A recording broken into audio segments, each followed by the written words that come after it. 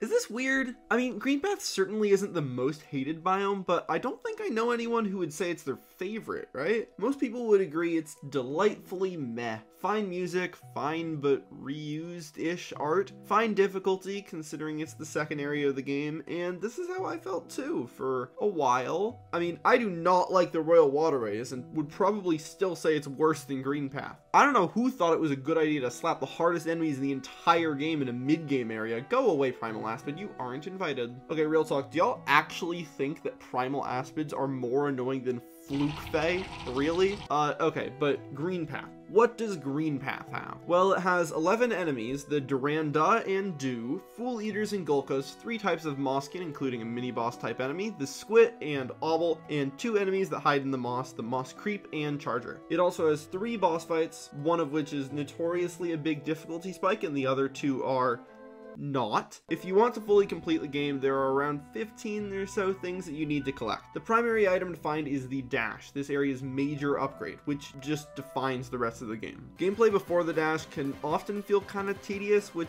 kind of sucks, because even when speedrunning, you're realistically spending around 10 minutes to get this upgrade. Before you get the dash, you can find the Hunter and get his journal, fight the Vengefly King and save Zote, maybe, or you could leave him to die. Your call. You can also find the Stag Station of the area and collect all 4 grubs in the whole area. Once you get the dash though, you can get Boulder Shell and Thorns of Agony, both in small gauntlets. There's also a few more things you can do when you come back here with more abilities, but we'll get to that later. Anyways, now it's time to explain why all of this sucks. Problem number 1. Item spread. Look at the map of items in this area. There's some cool stuff up here, some cool stuff down here, and that's it. The spread of the items is terrible. In the Forgotten Crossroads, every single room either has a hidden item or is connected to a room that does. In Greenpath, well, let's say you're here. You'll probably be passing through this room at least once, but probably multiple times since it's part of the long horizontal hub. If you want to get to a room with content in it, well, going left reaches this Duranda, and we can't exactly reach the wall over there yet, and going up, there's nothing for an entire room. If we go right a little further instead, we can find another long upwards room, and yup, there's nothing again. 0 pickups in either of these massive upwards rooms. If we go rightward to the next room, there's, you guessed it, nothing. There's a neat Hollowness seal that we can get with some interesting tech, but for the casual player, there's nothing here until much later in the game too. Alright, there's 2 directions we can go from here. From here, we can go up another long vertical shaft, and this time there's actually still nothing. No pickups in this room, but if we continued upwards for 1 more room, we would be able to unlock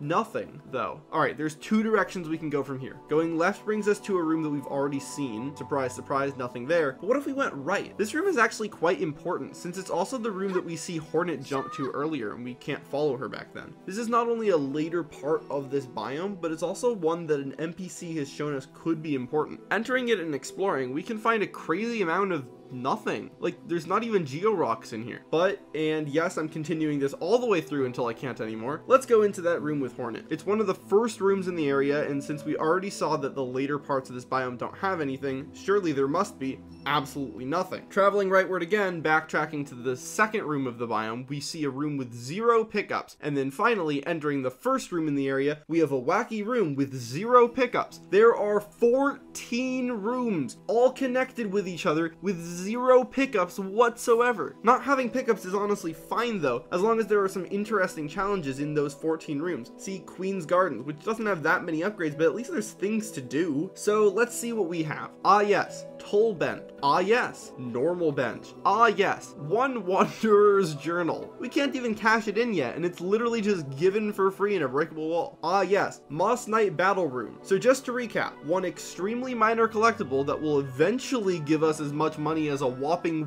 1x False Knight, and a challenge room against an enemy that dies to full soul. Crossroads are an unfair comparison, so let's look at probably the most empty biome in the game, Fog Canyon. Let's do the same trace a path with no items thing, and the maximum we can do is 4. When you have 3.5 times more connected rooms without items, you've got a bit of a problem. Oh yeah, and before you ask, there's only a single room in Cliffs without a meaningful pickup, so it's not more barren. Okay, problem number 2, the backtracking or the challenges. I kind of talk about both points. So just like with every other area in Hollow Knight, if you come back to Greenpath with more upgrades, there's a few new items you can unlock. With the Claw, you can get this journal and this vessel fragment. With the Lantern, you can get this mask shard and fight a Dream Warrior. With Crystal Heart, Start, you can get the Great Slash and the Seal if you're a casual, and with Isma's Tier, you can get the Shape of Un. 4 of these 6 pickups are also really far from a stag, so I hope you like long horizontal room with Moss Chargers in it, because you're going to be seeing a lot of that. Oh yeah, and in case you didn't think it was realistic that a person would have to travel through a bunch of these empty rooms in a row, what the hell is this? The boss here is No Eyes, and No Eyes is the best Dream Warrior by far. I also disagree with this.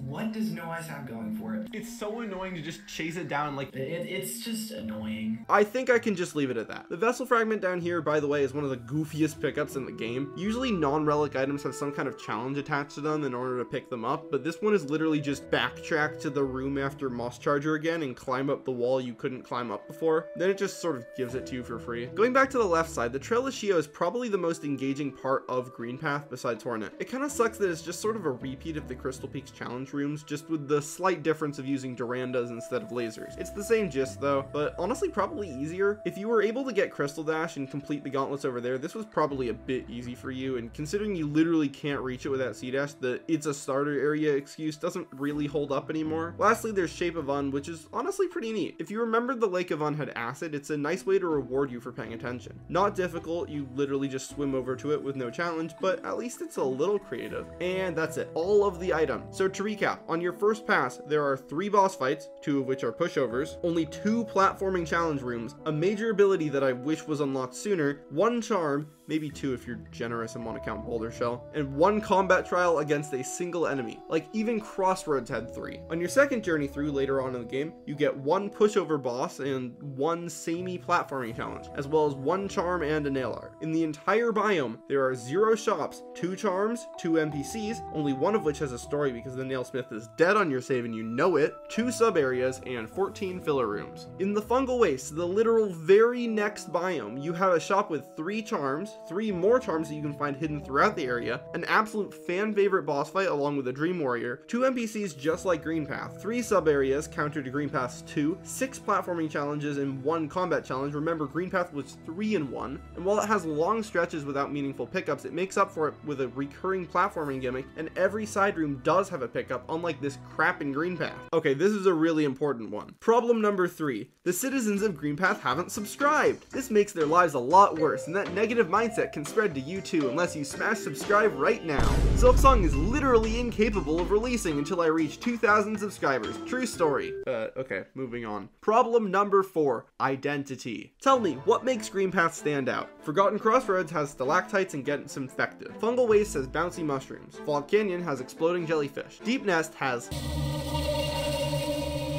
Every single area has something, except Howling Cliffs, but that's fine because it has atmosphere and gore. Even Greenpath has a gimmick, but it's these falling platforms that add literally nothing to platform ever. If they were reversible, you might be able to make interesting puzzles about lifting them up and then smashing them back down to transport a physics prop or something, or use it as a genuine weapon rather than a one-time use instant kill, but nope, they're basically glorified levers that open gates. Not really any creative uses with this thing, and while I will admit that Crystal Peaks and Queen's Gardens do have the exact same gimmick, at least it's a good gimmick that can actually be used to make interesting challenges. Not every area needs an interesting gimmick. The Waterways, City of Tears, and the Hive all have pretty dull gimmicks, and unless you want to count constant dive floors, Kingdom Edge doesn't really have a gimmick at all, which, I mean, yeah, it's painfully obvious that the Kingdom's Edge was just a grab bag full of random stuff that didn't have an area thrown together, isn't it? Anyways, the elephant in the room. Greenpath looks like Queen's Gardens, and that's really all there is to it. There's very little feature overlap and absolutely no difficulty overlap, but Queen's Gardens and Greenpath are both lush green biomes, except one has challenges and difficulty, and the other one has Thorns of Agony. I will admit, the similarity isn't unprecedented. Forgotten Crossroads and Howling Cliffs look a lot alike, but I think that's a lot more excusable since Cliffs is such a minor area. Greenpath and Gardens are both full areas, with story beats and multiple boss fights each. Greenpath is bigger, but my way of judging what makes a biome better is content density, which Gardens easily wins by.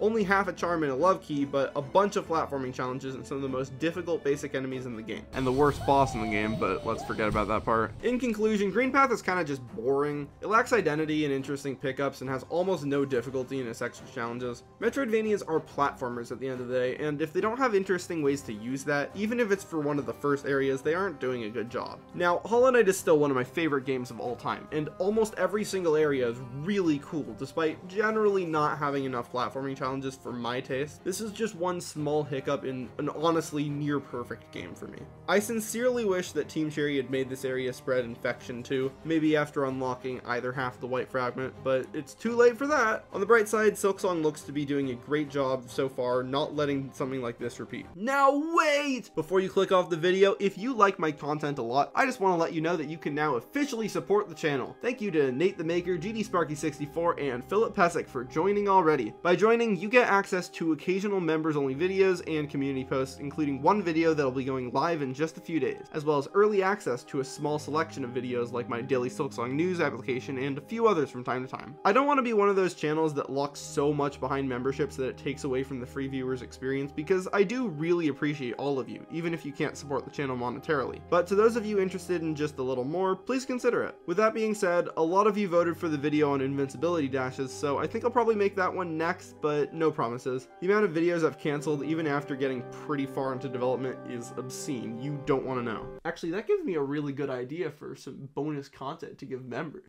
Videos that never saw the light of day. Interesting idea. Maybe. Get out of here.